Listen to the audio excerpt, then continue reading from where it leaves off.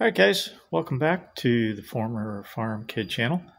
Today, we're going to be discussing how to calculate the value, or the volume rather, for this particular area.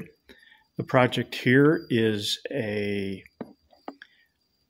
crotch cut black walnut slab table with an epoxy resin fill.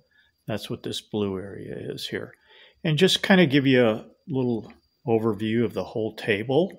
Basically, we added a pool of epoxy to even out the dimension of the table. As you can see, it's more or less linear along this edge, but this edge had a big kick in here.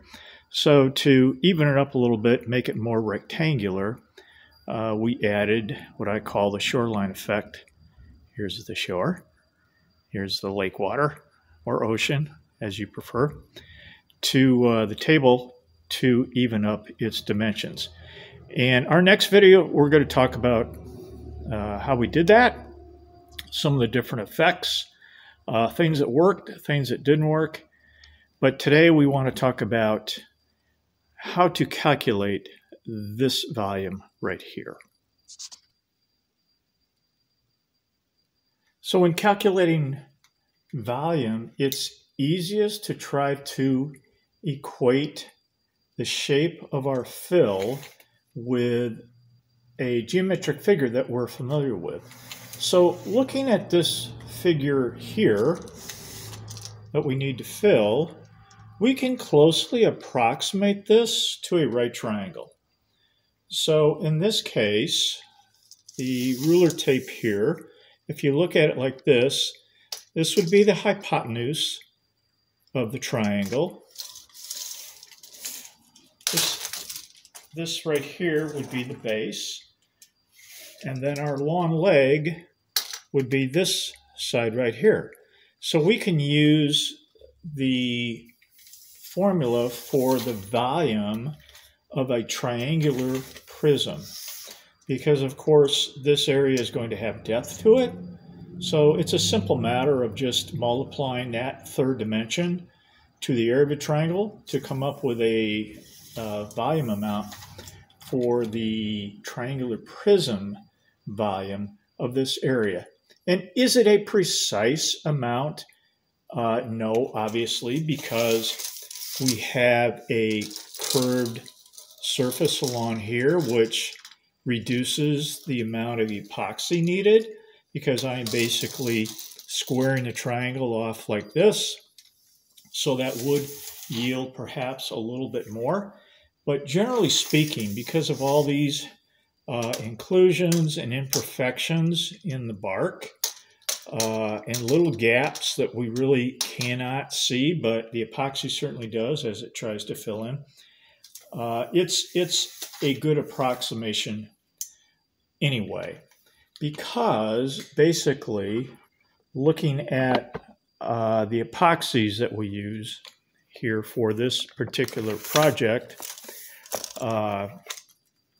we used 3 different types of epoxies. And again, we'll go over this once we talk about the specifics of the table. But the number one used epoxy, and I use the epoxy because it doesn't smell. You can do it in your home. My workshop's a little too cool in the wintertime. I have to constantly keep the heat on to keep the temperature right. So bringing my project up into my house is advantageous as far as the temperature goes. This is 1.5 liters, 1.6 liters, I believe. And it makes up the bulk of the pour. It can go up to 1 inch or so. I'd have to look up precisely how thick you can go, but you can go in layers as well. This and this, it's 2 parts, this and this, $197. This is for the Flowcast short or small pour epoxy. This is a liter kit, and it costs $75. The last used pour is the top coat, and it's to prevent the epoxy resin from clouding. It creates, you do 1/8 of an inch over the top at a time. You can go thicker than that. 1/8 of an inch should be enough to protect what's beneath it. And this was $60. So when we're calculating volume of our pour, we like to be somewhat close so that we're not wasting this very expensive resin. All right, so we're going to go over 2 examples of an epoxy resin for calculating the volume. Here is just one random example. For instance, what if I had a shape something like this? And yeah, it does kind of look like, you know, basketball court, free throw line, basket here, perhaps. So what we have is a composite figure, a rectangular prism, and a semi-cylinder prism. If you can imagine this figure with depth to it, like our pour today. So we would have something like this. At any rate, you kind of get the idea. I'm not going to mess up my example here. So what we're doing is adding this volume to this volume to come up with total volume for, say, a pour that is 3/8 of an inch deep. So if I'm on my rectangle, my calculation would be 3.75 times 4.875 times 3/8. And that gives me 6.9 cubic inches of resin for this part of this figure. For the semi-cylinder, the equation is, and by the way, this is length times width times height.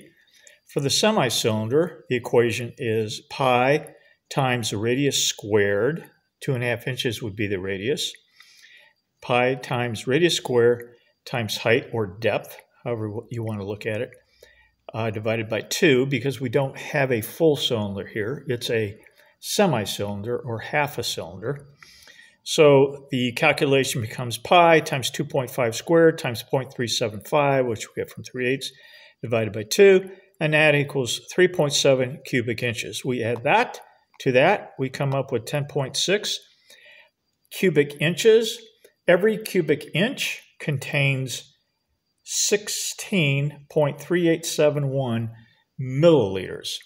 So to get the number of milliliters of resin, I simply multiply the two together, and I come up with 173.4 milliliters. That's total volume, total pour. We then take that total and we can divide it by 3, because on the flow cast, the flow class is mixed at a 2-to-1 ratio. The UV epoxy is mixed at a 1-to-1 ratio. That's pretty straightforward. But the 2-to-1, keep in mind, that's 3 parts. And mathematically then, to determine how much of each you would add to your container, you would take and divide 173 by 3. And for the first pour of resin, it's 2 parts. So it'd be 2 times 1/3 of 173. That's your total resin. And then that 1/3 of 173 would be your part of the hardener.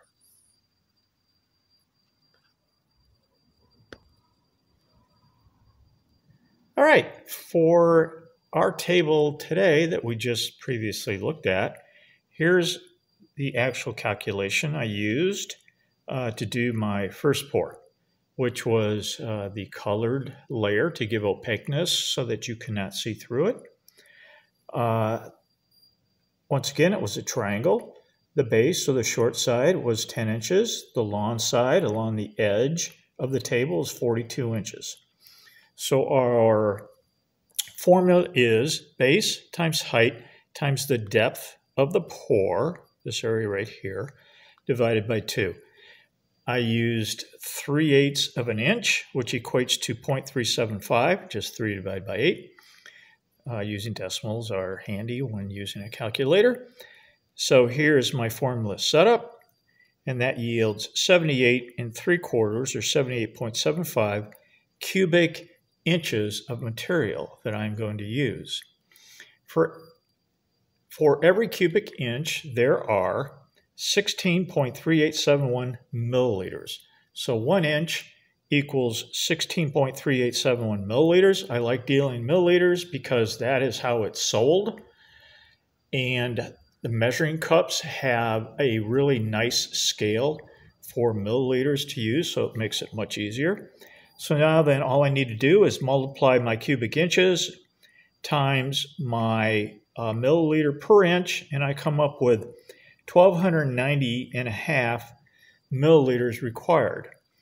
Epoxy says to mix 1 part hardener with 2 parts of resin for a total of 3 parts. So because this is bigger, and I will show you a container here in a second, this is larger than my container can handle, at least the one I'm using. So what I'm going to do is take that figure and divide it by 3. So now I have my 3 parts. So, and 1290 divided by 3 is, make sure I've got this right, 3, 4, and 3, 430. And for my resin calculation, I'm just going to multiply 430 by 2, come up with 860. And then for a hardener, it would just be that 1 part, 430. These 2 figures should add up to this as a check. This is how I'm going to mix my final mix. And for my mixing, I prefer a smaller container.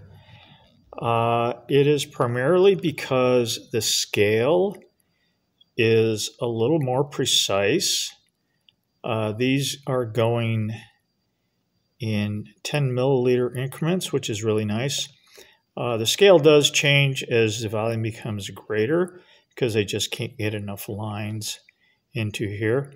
It is marked in ounces and cups as well, if you like dealing in that. Again, I like the milliliter because that is basically a little more accurate, a little more precise, and the product is sold via the liter. So in my last example, I said I needed 860 milliliters of the resin. So I'm going to come up the scale, and here is my mark for 850. So I need to go about the thickness of a line above that to come up to 860 milliliters. I am then going to take and dump that into my big mixing tub, because as you can see, this holds a maximum of 1,000 milliliters, and my pour is 1,290, so can't really get that into here. So I'm going to have to use another big one. So that's my 2 parts of resin. My 1 part of hardener would be 430. And looking at my tub once again, here is 400. Halfway is 425. So I need to go about a line above the 425 mark to come up with 430 parts of the hardener. The scale to the right of the milliliter scale is pretty handy too. They have different ratios set up. This is 1:1, 2:1, which is what we're mixing. On the other side, there's a 4:1 and a 3:1. Depends on the product you're using. But here is the drawback to using this scale, which is, again, is pretty handy. The top one needs to equal my amount. Well, again, I'm going for a total of 1,290. That's not going to work on any of these. But let's just look at this top line here. This top number 1, if we follow it over, it appears to be set for 750 milliliters.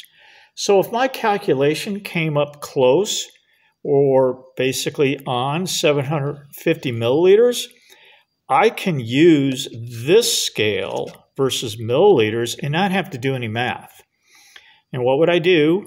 For my 2 parts of resin, I would fill up to this line right here. And then I would take my hardener and I would continue to fill to this line right here. And that would give me 750, and it automatically gives me my ratio. So you might find this scale handy as well. I do occasionally use it. If my total comes up close to where these primary ones end up on milliliters, I do go ahead and use it. If you're just trying to make up a gob of the stuff and, you think, well, maybe half of this container would work, then I would take and pour resin up to this line right here, and then the hardener, I would continue to pour until it got right here, and that would give me this much material. Okay, guys, that's the quick and dirty on calculating volume. Any questions, leave them in the comments. If you've liked what you've seen, give me a thumbs up. Appreciate you watching. God bless. Keep up the great work.